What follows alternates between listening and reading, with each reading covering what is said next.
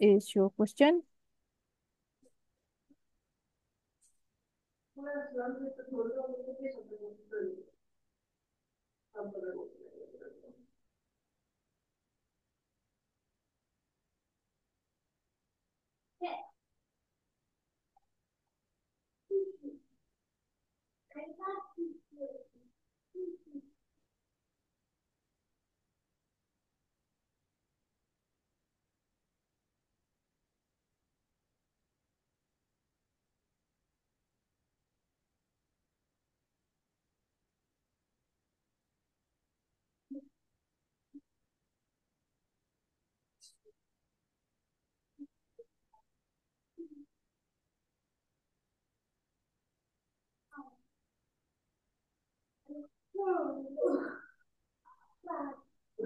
All right. So if you've read and understood, considering it's surgical anatomy station, kindly please tell me what exactly are you looking at?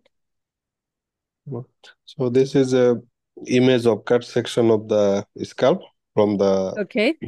inner Above. surface. Yes.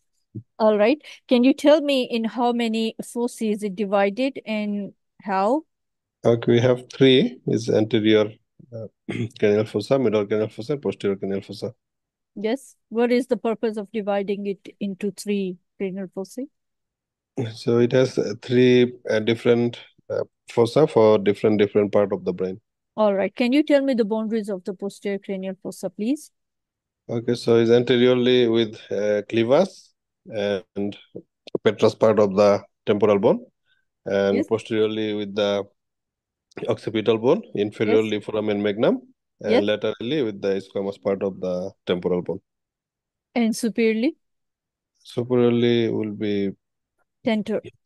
tentorium cerebelli. And inferiorly? Inferiorly foramen magnum. Yes. What is number 11, please? Foramen magnum. Please tell me the contents of number 11. So it will Foramen contain magnum. anterior posterior spinal arteries, right and left vertebral arteries, and lower end of the pons, and spinal accessory nerve. And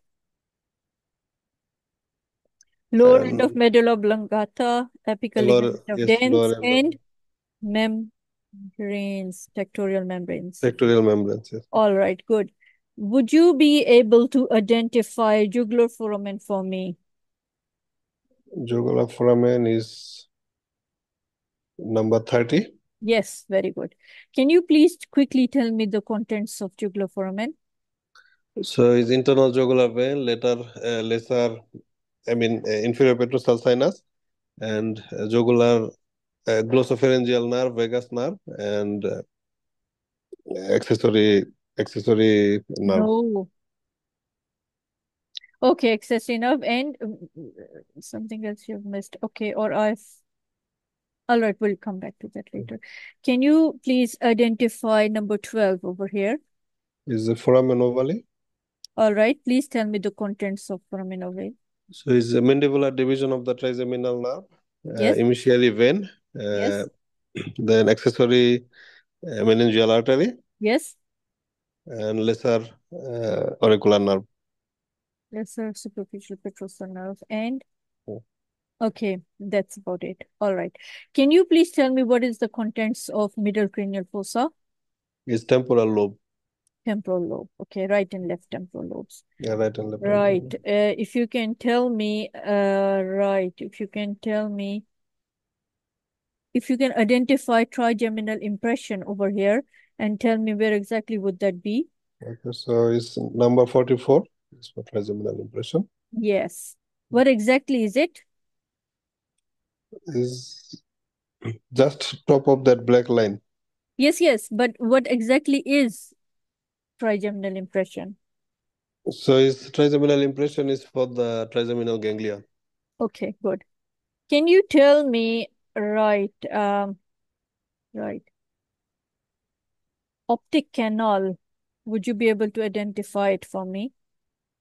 Okay, it's number 34 Yes, very good. All right. What passes through it other than optic is nerve? ophthalmic artery. Yes, and? Three layers of, three layers of meninges. yes, good. So never to forget these small details. Okay, All ma'am, right. yes. Can you please identify foramen rotundum for me? Foramen rotundum is number 13. Okay. What passes through it other than It passed the maxillary division of the trigeminal nerve. trigeminal nerve? Good. All right. What I can ask you, because we are doing the Fossae, can you please tell me, right, what is pterion? So pterion is a combination of sphenoid, parietal, and temporal bone, which is, I mean, the Frontal middle meningeal and frontal as well. Did you mention frontal bone, yes, and middle four meningeal bones? artery is runs behind that area. All right.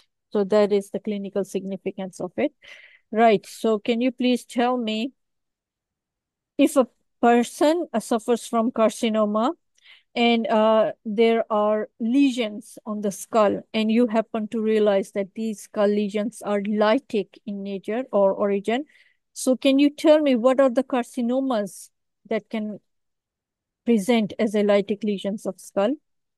So it can be lytic lesion from the secondary metastasis, like prostate cancer, Okay. and some primary tumor like multiple myeloma, Yes. and some other cause can be hemangioma and Yes. osteomyelitis. Good.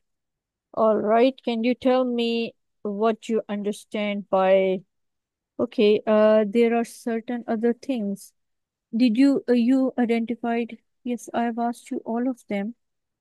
Almost 37 is left. Can you identify number 37, please? 37, it seems, is tegment tympani. Yes. Okay. Can you please tell me what are the contents of the carotid canal? So carotid canal is internal carotid artery, and No. All right. What is cavernous sinus? so cavernous sinus is the venous sinus, is situated in the either side of the scilla turcica or either side of the pituitary gland.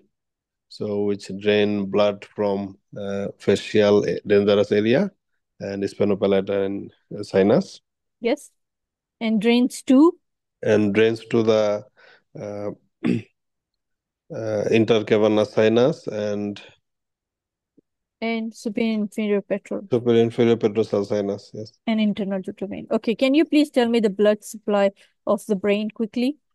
So it has form a circle of wheels by middle cerebral artery, anterior cerebral artery, which is communicating by the anterior communicating artery, and then it comes from the vertebrobasilar system, is posterior cerebral artery and posterior communicating artery. All right. Can you please tell me how the cerebrospinal fluid is formed? So this is formed from the arachnoid villi, is a arachnoid cell of the meninges and ventricles. So is around through the subarachnoid space. Yes. So should I tell the circulation? Yes, please.